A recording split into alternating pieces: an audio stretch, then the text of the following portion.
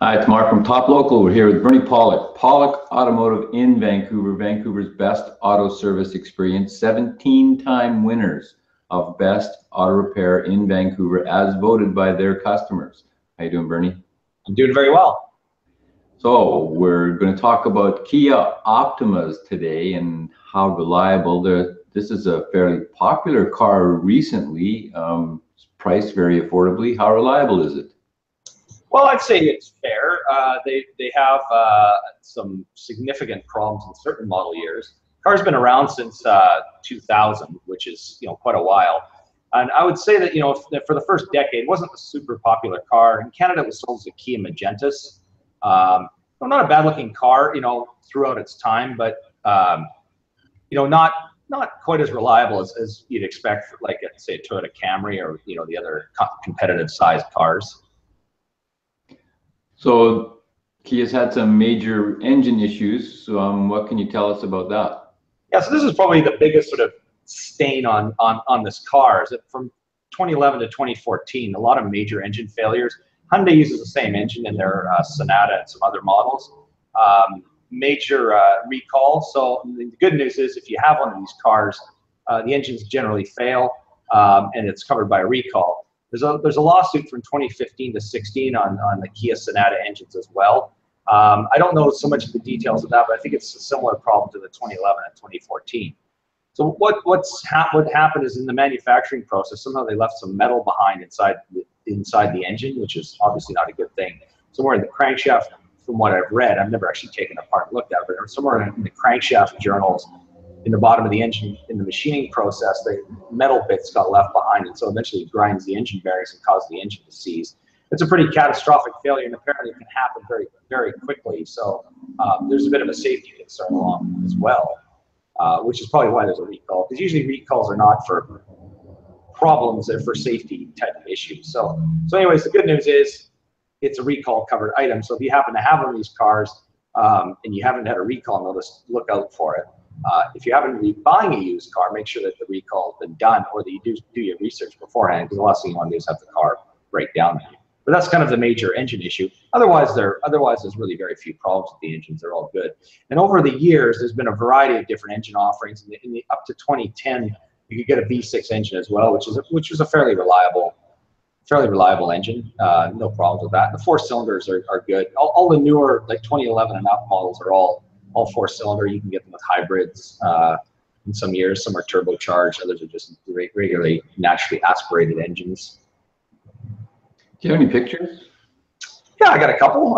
Fairly new model. Sorry, I'll just enlarge this. And actually, I actually wasn't sure which model it is. It's probably a 2016, 2017. Fairly new. Very nice looking car. And then also a view of a cockpit of a 2017 Optima hybrid, which is really, if you look at this, I mean, it's a really nice car.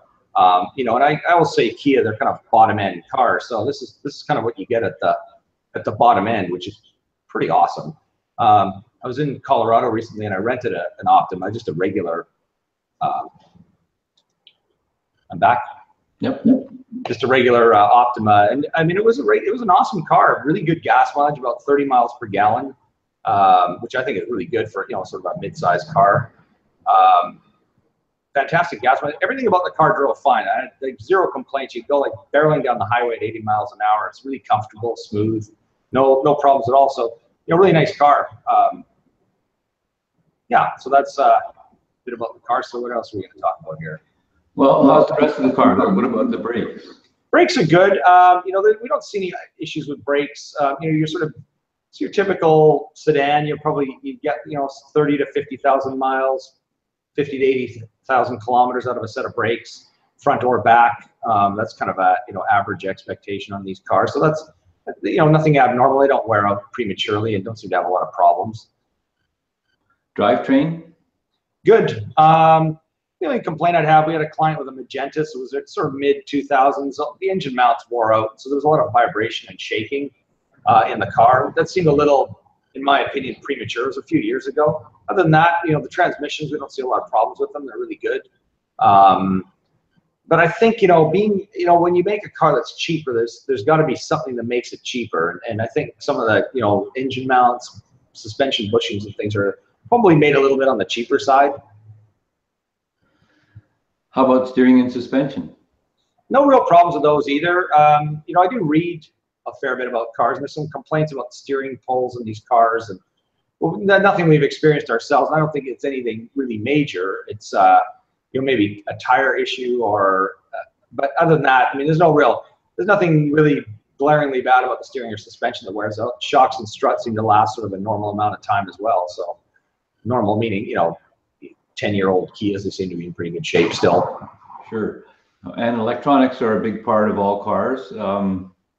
Any issues in that line? Nothing that we've seen in particular. Everything seems to be, you know, again, on average. There's nothing where we see every Kia that comes in, Optima comes in, has this particular problem. They're pretty decent. You know, there's not really a lot of glaring electronic problems or computer problems with the cars. So overall, how would you rate the Kia Optima? Well, I mean, I was saying from a new car, it's quite a nice vehicle. You could basically, you know, as I said, drive it. It's a beautiful car. As time goes by, not sure how it's going to age. Based on the older ones we work on, I'd say they're just kind of a fair car. They tend to get old quickly, and I kind of fear that a lot of the newer ones will probably go the same way. You know, when the car's 10 years old, it'll seem a lot older than perhaps some European cars or you know, higher end like Japanese Camrys or Lexus. But would I buy one? You know, I'd consider it. So there you go. If you have a Kia in Vancouver and you need service for it, bring it to Pawlik Automotive. They'll look after you. They're mild fans of the car, and they work on lots of them. You can reach them at 604-327-7112 to book an appointment. You have to book ahead. They're busy. Or check out their website, pawlikautomotive.com. Thanks, Bernie. Thanks, Mark.